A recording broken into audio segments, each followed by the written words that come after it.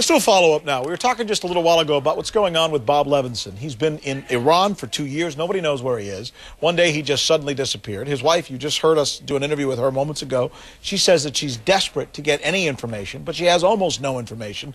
In that interview, I mentioned to you that a U.S. senator has said that he thinks he's being held in a secret prison.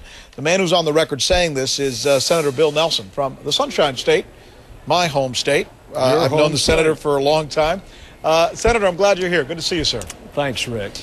What makes you think that he's in some kind of secret prison? Reasonable man test on all the evidence that we have thus far. About 6 weeks after Bob disappeared, the official press arm of the Iranian government issued a press release that said he was in their custody and they expected to release him within 30 days. Reasonable man test. A guy that he met was subsequently arrested by the Iranian government, is now living in Iran, and has said publicly that Bob is being held in Iran. So you put all of that together. Let me ask you the question that I asked Christine when I was interviewing her about this, because, you know, it's just obvious, and I don't mean to, be presumptuous here, but hell, you're a U.S. Senator. You could probably answer this. Was he working for the CIA? Was he working for the U.S. government? Was he doing something that would lead the Iranians to want to take him? He was a former FBI agent who had been retired from the FBI for 9 years. He was working for a private company concerning cigarette smuggling, which is rampant in that part of the world.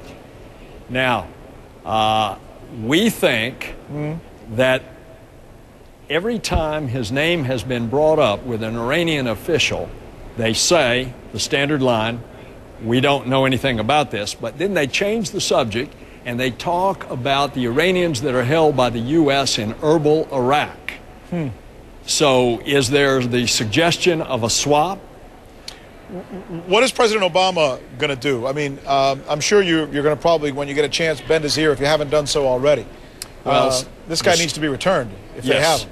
Yes, and what I've said, and Secretary of State Clinton, Obama, and Biden have both been briefed on this. Secretary Clinton is working very hard on this, but what we're saying is that here is a wife and 7 children. If you want a new chapter between Iran and the U.S., what better gesture could Iran offer than a humanitarian one of returning this husband and father to his family? Well, you're doing a good job helping this family out with this situation.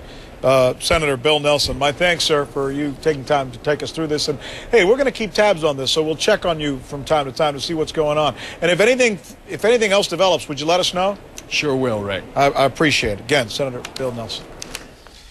When we come back, some of your comments.